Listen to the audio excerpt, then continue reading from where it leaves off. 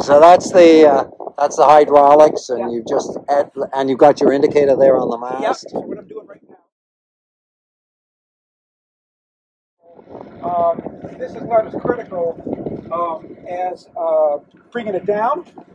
Okay, let's double check the halyard, make sure the pin is released, and it is. I can tell because I'm able to hoist it up manually. Okay, here we go.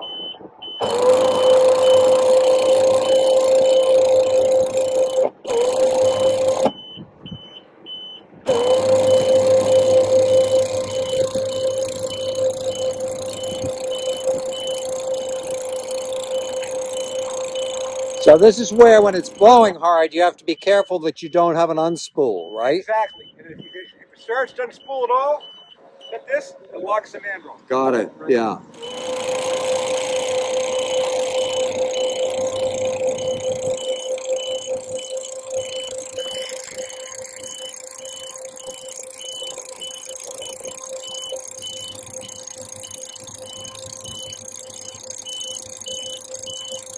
Imagine it's really windy, there's a situation where it came off the drum. Right. So I'm just going to go back to here.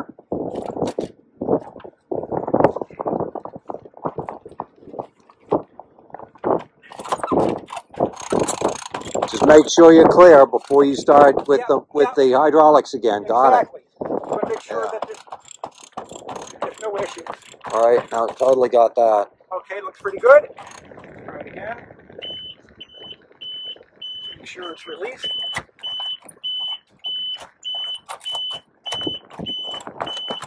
It is.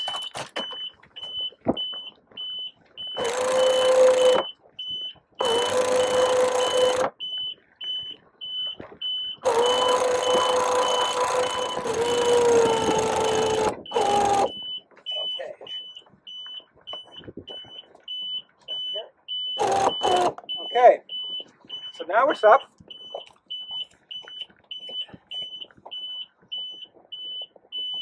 Now it's locked. Now it's locked. I furl the sail down, and as soon as the dot disappears, I know that the batten is wrapped around the mandrel, and that gives you your out-haul tension. Your batten. Got it. Right? It's a nice looking sail. I mean, that's the big payoff of in boom against in mast, isn't it? I'm surprised how much roach there is in it too. Not quite heavy wind yet. First thing I'm going to do is I'm going to line up my indicator. Oh, now she's lined up. Okay, got it. Okay. Next thing is, main sheet's relatively tight. If you're offshore, next thing you want to do is you put the topping lift on tight. Right.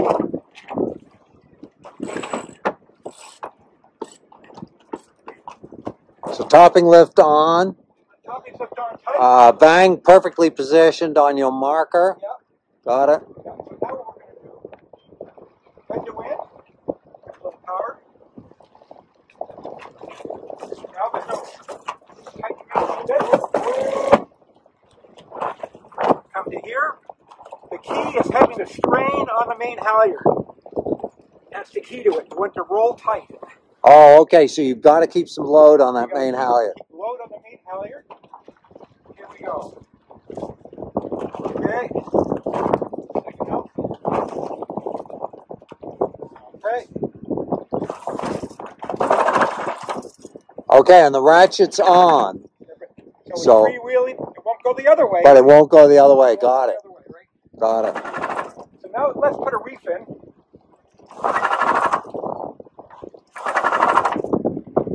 See the dot there? Yeah. Okay. Okay. One more little touch. Okay. Now the reef is in. That's how easy it is. The reef, one reef is in right now. Yeah, that is quick, I gotta say. So I can tell right now that's loaded up. I know it is. I can't move that, right? So I know that the auto lock is still locked. It's not. Oh, it is not pulled out, right? Because there's tension on it. Got it. So Yeah. now, is I just So you're just gonna give it a little. give it a little goose, like this. Now I'll try it. Otherwise, if you went to the hydraulics and it's tight, you'll break it, a bunch of stuff, right? Oh, it's still locked. Yeah. Okay.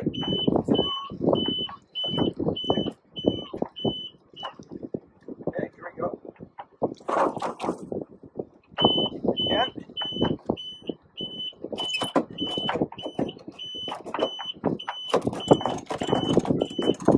Now it's free. Okay. That is really smart, though, to try it by hand before you go putting those hydraulics to it. That's the key.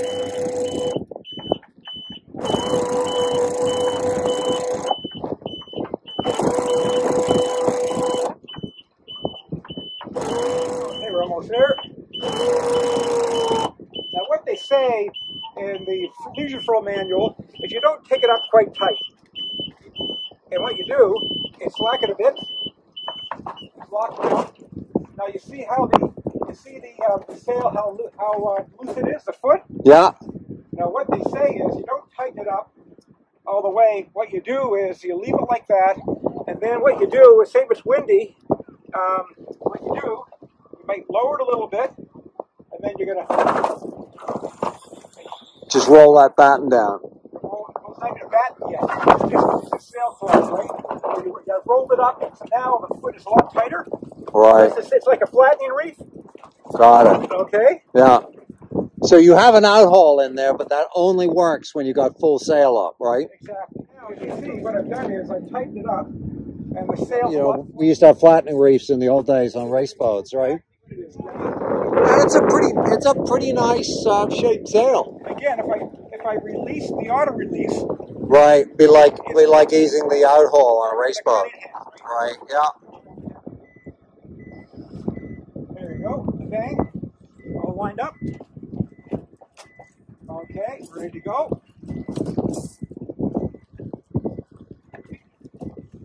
Again, tension on the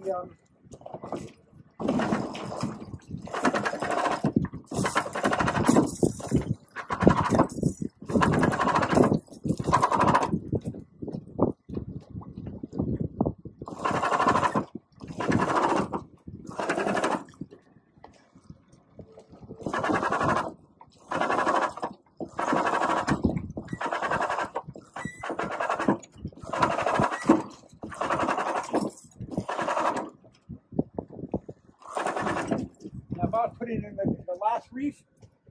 Right there, that would be it right there. So that's 3 reefs. That's 3 reefs, of course. That's nice and small. Yeah, so that's nice and small, yeah. Yeah. I'm I glad. can help you one more, but when you need one more, you gotta have to fill up the sail up. Yeah.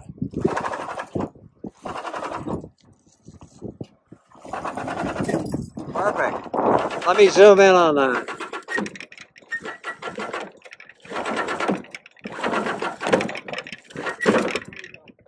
Yeah. Boy, it comes down at a rate. You realize how quickly and how powerful it is. You better be paying attention too. Yeah, absolutely. So, just in summary, Yeah. so you probably could have done slab reefing, Yeah. except the boom is too high, and how the heck are you going to get the sail cover on? Oh, but you know, I'm north of 60, closer to 70. I said that this was the best alternative for our family, right? But there is a learning curve, right? And this is more technical as you've seen us go through the different procedures here. You know, there's a bunch of steps, right? So so the 3 options: slab, in mast, in boom. Yeah. In boom is the most technical, but it gives you the nicest sail shape, other than slab. Other than slab, exactly. Right. Yeah, slab gives you the best. So absolutely, yeah. Slab gives you the best sail shape. Yeah. And the big issue, why you got to have automation on this boat this size, is how the heck do you flake the main and put the cover on? Exactly. You see, like to have an in-mast or in-boom furling system for a 34-foot boat, I don't know why people would do that. Yeah, beyond me. Yeah. The other issue I remember on the Swan 51 that we had, that had slab reefing, beautiful boat, great gear. At the end of the day, the family's gone off the boat, gone up to the house. I'm left. Flake the sail, get the sail on, big heavy jack run sail. Yeah. The shoulders don't work like they used to, right? Get the sail. It was another 15 or 20 minutes work getting it all put away. Put the sail cover on. Yeah. Did you have lazy jacks? Oh yeah, yeah. It takes longer to put the sail cover on. Oh yeah, and of course the other issue too was you know, we know it's like with lazy jacks. If you're not deadhead to wind, the bat gets caught on the other side of the lazy jack. You got to drop it again, get it pulled inside. Actually, that's fixable.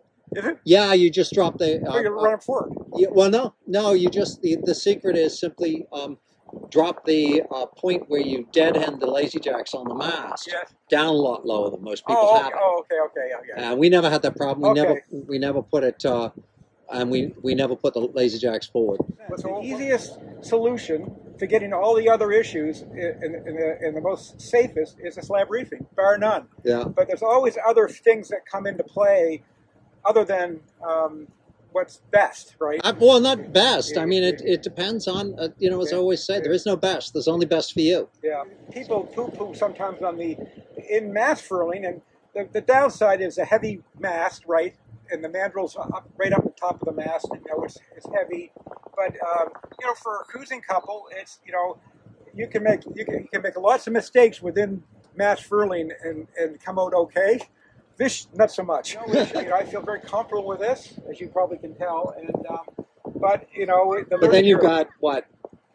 You've got what, 5,000, 6,000 miles with it, ocean miles with it? On this, we've had oh yeah, at least, yeah, it must be 5,000 exactly. Yeah. And then you learn day sailing with it, right? I mean, you didn't just go straight out with it. No. I had it for a whole summer before. Yeah. Right, and still making mistakes and little problems that we had with the installation. We had to get fine tuned. You know, so you know, but you know, it's like anything you get. It's a learning curve to it, and it takes a while to understand. Really, when you buy these things, you think you understand, but you really only know half of it. So they can make a good informed decision, because there aren't many people around who've had all three. No, exactly. And I just need to, you know, add this for people. Hans has not only had all three, but he's done what? How many passages down to the Caribbean did you do on the old boat? We've done, you know, half a dozen. We've done once. We've done, you know, 5 transatlantics. The point being, he's not only had all 3 rigs, but he's had all 3 rigs with serious miles on them.